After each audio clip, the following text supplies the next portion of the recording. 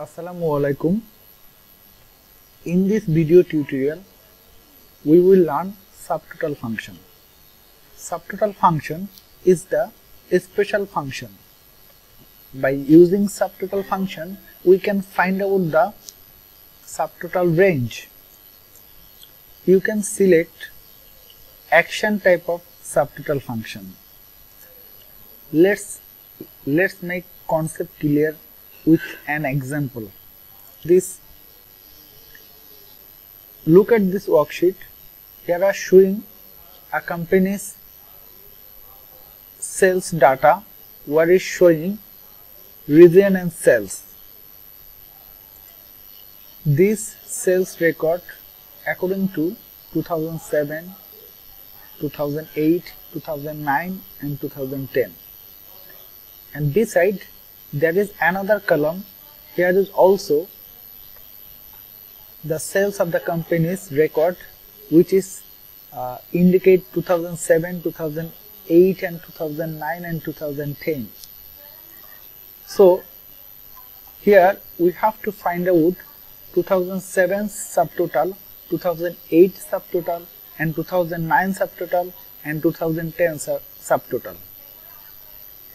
And beside we have to find out the 2007 total average, 2008 total average and 2009 total average and 2010 total average. So we don't waste the time, so we will go for practical. So click on the cell, put the equal to. We know already equal sign turn for the formula. So subtotal formula is showing here. We click on double click. After that, here is some functions showing. So this function name is average, count, countif, max, mean, product, sum, average, count, max, product. But just follow the left. Here are showing some number which is indicate sums. The same, there is 2 which name is count. Again we will go down, there is 102, there is also count. There is 3, this is the count A, and we will go down 103, also counted. This double kind of function are showing. So we will describe later. Just we will first of all select the 9. Okay. So 9. After that I put the comma, and after that here is showing reference 1. The reference 1 means we have to select C2 to C4. Then close the bracket, enter. See that subtotal is showing. Now what will we do? We will do exactly copy the cell and we will put in the 2008, 2009 and 2010. See that all of the subtotal is showing exactly. And we will go right side, and here are showing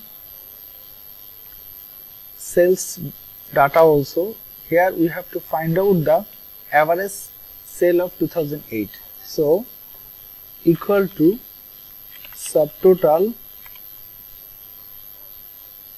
We will select the subtotal. Here we will select the average. For the average we will select 1. After that we will give the comma. Then reference function as same. We will select G2. We will select G2 to G4. Then we will close the bracket, enter. So we find out the total average of this 3 column. Here total average is 14. So again we'll copy the cell, we'll select 2008, 2009 and 2010. We'll paste this way. So we find out the total average of 2009, 2010 and 2008. Come to the orange color, we'll find out the grand total. So how will we find out the grand total? First of all, equal to subtotal.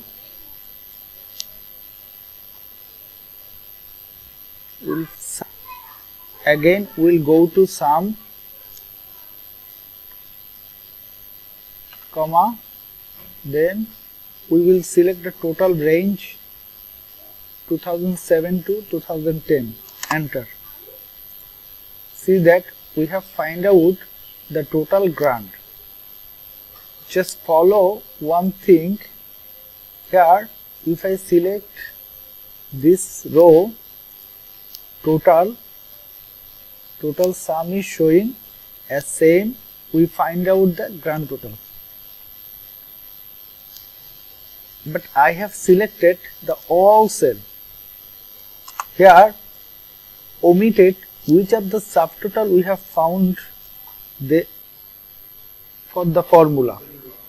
Now we will find out the total, we will find out the grand total.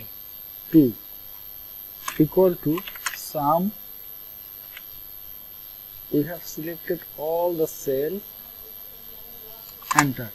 See, here are showing all cells data here. If I select here to here, see same value. See that here is sum formula and subtotal sum.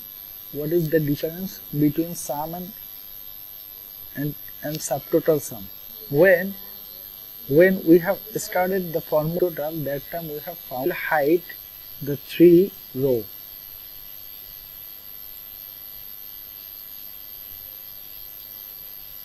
And I will modify the formula.